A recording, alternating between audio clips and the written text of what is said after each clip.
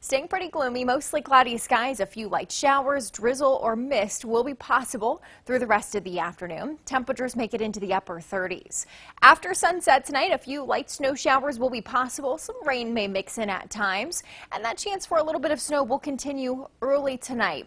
For the most part, wrapping up by Wednesday morning.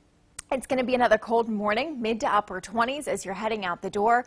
Staying cloudy tomorrow, and a few light snow showers or even a few flurries will be possible as temperatures hold steady in the low 30s. So a bit of a mild day today. Tomorrow, colder temperatures will start to move in and they stay put. Let's talk about how much snow you can expect. Again, a little bit of light snow. We'll be moving it late this evening and into tonight. Little to no accumulation is expected, but those temperatures tomorrow morning will be below freezing, so slick spots will be a possibility.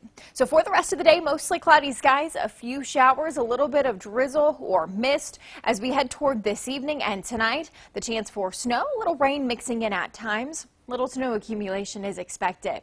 It's going to be a cold night. We drop back into the mid-20s by first thing Wednesday morning.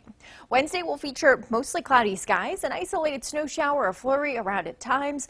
Temperatures will stay close to that freezing point into the afternoon.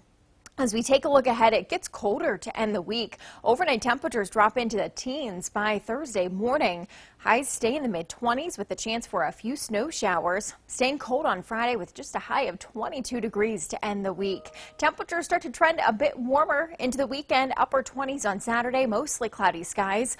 A storm system brings the chance for rain and snow on Sunday. It's looking likely we'll have scattered snow showers around next Monday. Temperatures hold steady in the low 30s.